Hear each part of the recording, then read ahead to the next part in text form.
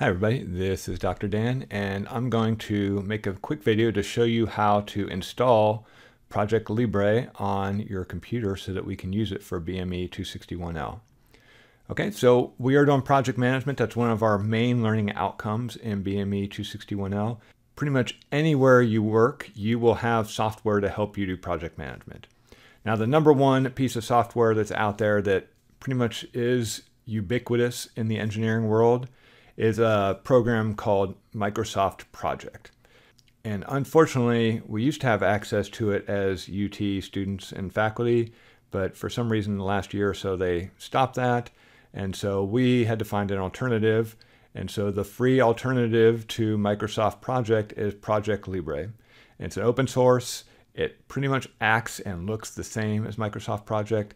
And so we're going to use this. It's going to give you a good introduction and some good experience into using a program like Microsoft Project to do your project management and project planning. Okay, to download ProjectLibre, you're going to just go to the ProjectLibre website. You can type in ProjectLibre. You can search on a Google site and find it.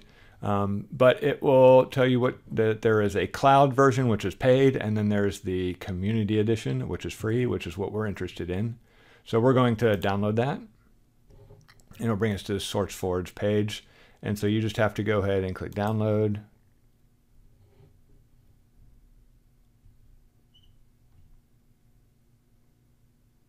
And it takes a second. It's trying to get you to buy other stuff as you're waiting. Okay, and it looks like I was able to download the ProjectLibre 1.9.3, which is the current version. So I'm going to open that. Okay, it brings up the window, and we go ahead and click install. Gives us a license that we need to accept. You don't have to give it an email address, but it, of course, wants us to register. You know, it shows the tips if you want some tips.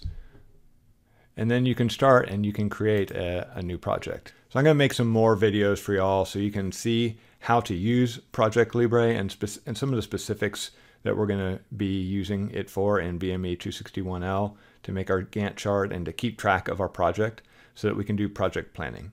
The other good thing I just wanted to mention about ProjectLibre is that this works for whatever operating system you have, Windows, Mac, Linux, whatever the case might be, whereas Microsoft Project only worked natively in Windows. So you Mac users out there will be very happy that you don't have to use dual boot or something so you can get this running. All right, so if you got it running, good job, and check out my next set of videos to see how to use it.